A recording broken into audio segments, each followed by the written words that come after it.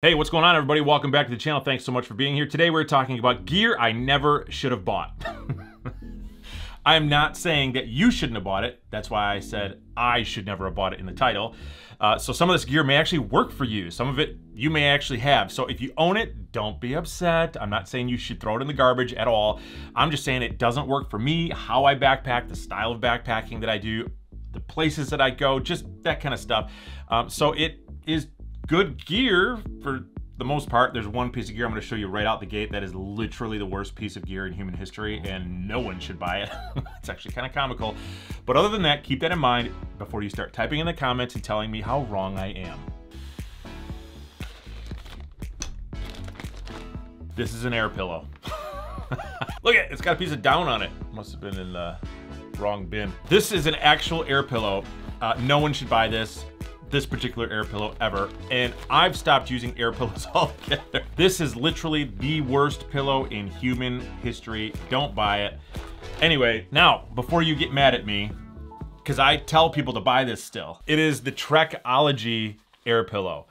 The reason I tell people to buy this is because it's just inexpensive. It's like $15, maybe $20, and it's really lightweight, and it does a decent job for what it is. However, you will not get as good of sleep, or at least I don't get as good of sleep on this as the other thing that I use now. And if you follow my channel, you already know what it is. It is the Thermarest compressible, the Thermarest compressible pillow. This is actually a real pillow, and it weighs about twice the weight of the Trekology, but I have been preaching about this pillow for quite some time now. It is like sleeping on your pillow at home. Very similar. It's not super stiff. It has just the right amount of cushion on it. It doesn't feel like it goes super flat. It's not, you know, real ultra bulky. And it compresses actually pretty small. And for me, it's way worth it to bring something like this because my sleep is so important to me. And I want to have a good hike the next day, and sleeping on this, I really do feel like I'm sleeping on my pillow at home. And it's got this really nice soft outer part to it that really feels like an actual pillowcase. So that's really nice too. So this is a great pillow. I wish I would have bought this one. I should have never bought the air pillow. All right, the next thing on the list is a synthetic sleeping bag. So if you follow my channel at all, or if you've been following it for quite some time, you may think that I've never slept in a synthetic sleeping bag. I have. As a matter of fact, it was the very first sleeping bag I ever bought. And it's actually very similar to this one right here. This isn't it, because I can't even find the one I started with. But this is like one of those sleeping bags, and the one that I used was like one of those sleeping bags that you would see at pretty much any like box store, big box store, like a Walmart, like in the car camping section. It's like one of those rectangled sleeping bags, very heavy, very bulky, and not very warm at all. You know, they'll say they're rated to like 40 degrees Fahrenheit, and then you sleep in them at like 60 degrees and somehow you're cold. They're just terrible, absolutely terrible. As a matter of fact, I don't like any synthetic sleeping bag, and I can already hear people saying, and they're ready to type in the comments how, you know, they're better in wet weather, and how even if they wet out, they're gonna be better, or in certain environments, it's obviously the way to go. But I've only had one time that my down bag wetted out, and it was completely my fault.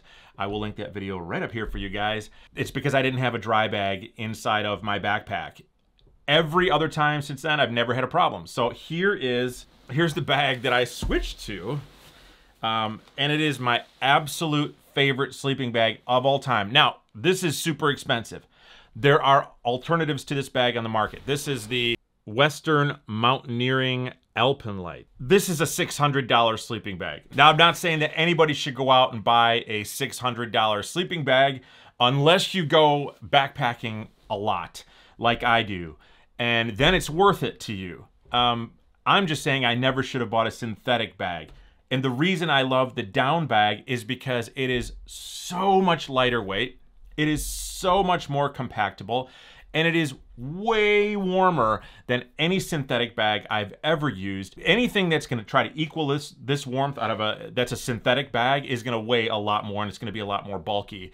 And so for that reason, I love the Down sleeping bag. The reason I like this particular sleeping bag, it's so nice. It's built like a tank. It is extremely roomy, and the warmth to weight ratio is probably the best on the market that I've found. This is comfort rated at 20 degrees Fahrenheit, and it only weighs 2 pounds. Okay, the next item on the list that I should have never bought is one of those foldable sleeping pads. Before you chew me out in the comments, this does have a place. I get it. Some people think these are like the greatest thing ever, and for a couple of reasons. They're cheap, they're very lightweight, and they are bomb-proof, so you're not gonna like poke a hole or rip a hole in it. Okay, that's awesome. I, however, can't stand these things because they're super bulky and they are the most uncomfortable sleeping pad ever. Anybody that thinks these are comfortable, I don't know how you think they're comfortable. They are nothing more than something that's gonna take the bite out of the ground.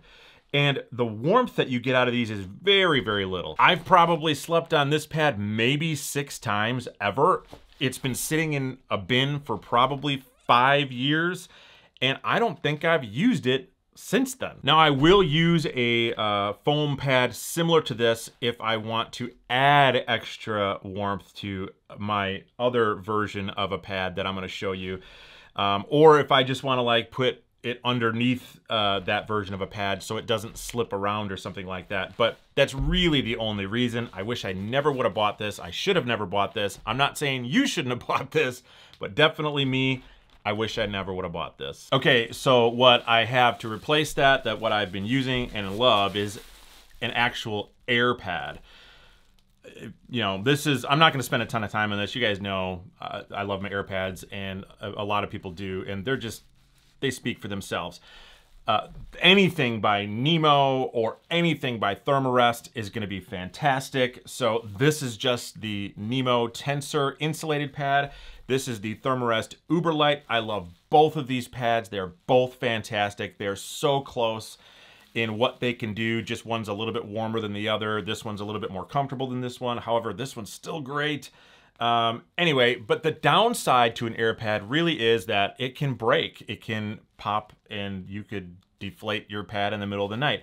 I haven't had that happen to me yet, which is a miracle. But that's probably because I take really good care of them and I baby them while I'm out there. And if I know I'm going to be in an environment where there's going to be, let's say, you know, cactus or something that could poke a hole in it, or rocks or something, I'm really, really careful with it. So I love sleeping on an air pad because it makes me feel like I'm sleeping on an actual mattress at home, and it's just so much more comfortable. For me, I never should have bought that foldable foam piece of garbage. Okay, next on the list, one second.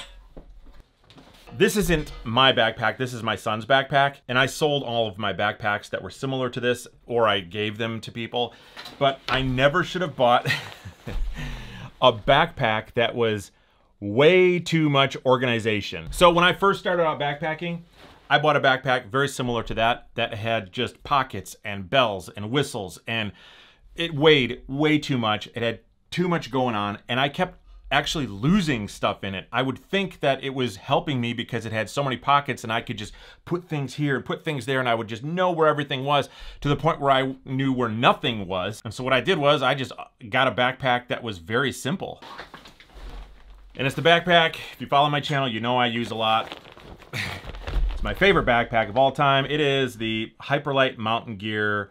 This is the Junction, but it is a very simple backpack. So it's essentially just a big bag. Now, the reason I don't like all that organization is, one, it adds a lot of weight. So this other backpack from Hyperlite is much, much lighter weight. And two, all I've got to do is put a ditty bag in it. So how I don't lose things is anything small from, you know, well, let's just dump it out and see what's in here from my last trip. Okay, I've got my potable aqua tabs, I got an air pump, got some charging cables, chapstick, head net, toothbrush, repair tape, stuff for my camera, you know, things like that. So anything small that I could potentially put in a pocket of this super organized backpack, I just throw it in this bag. And if I think I've lost something, all I gotta remember is, oh, it's in my ditty bag. And then I know exactly where it's at. So all of my small gear just goes right in here. All of the stuff that I could, you know, put in an organized pocket on some other big backpack, I just shove it right in here. Now, anything else that may be too big for this ditty bag, let's say maybe you've got a big water filter system like a gravity filter, or maybe a ground cloth or something like that, I just put that stuff on the outside of my backpack. Most of that stuff is stuff I don't really care if it gets wet anyway.